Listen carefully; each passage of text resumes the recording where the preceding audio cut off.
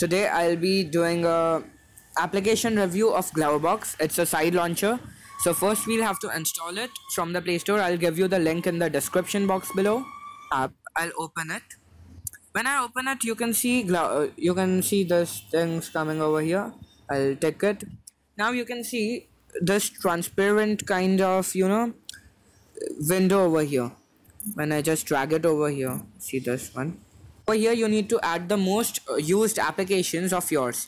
Say I add Chrome, Camera, Contacts, WhatsApp and Creator Studio.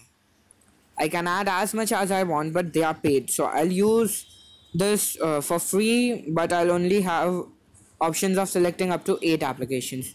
So I'll select these. Now let's move. I go to my Creator Studio and see I click on Gloverbox and select Messenger.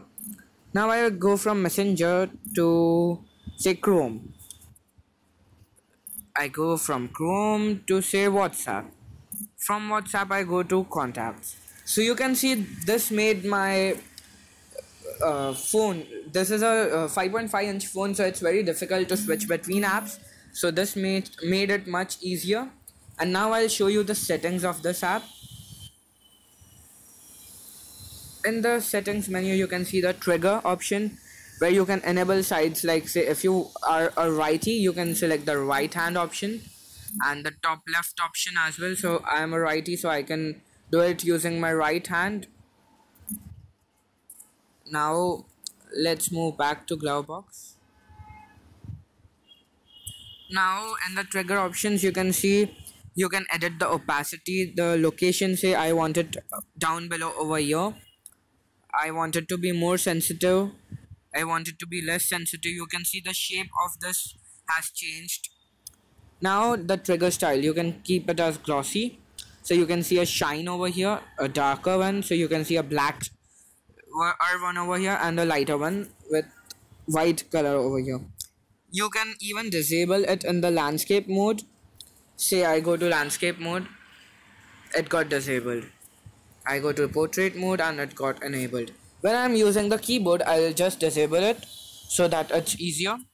Now in the sidebar options you can show notifications, or say want pop-ups, or you don't want pop-ups, you want app labels. So you can see now Creator Studio and all are appearing over here.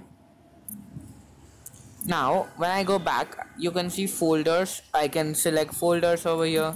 Say I make a folder, I add items to this.